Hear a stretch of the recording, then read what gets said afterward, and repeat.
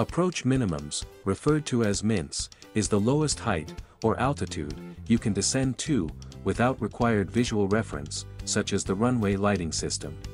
The mints are shown on the approach plate, here. And here. It shows on this approach, the lowest we can descend to is 853 feet, which is 200 feet above the runway, before we need to see visual references. To set a reference of 853 feet, the minimums reference selector is rotated. The value appears on the PFD.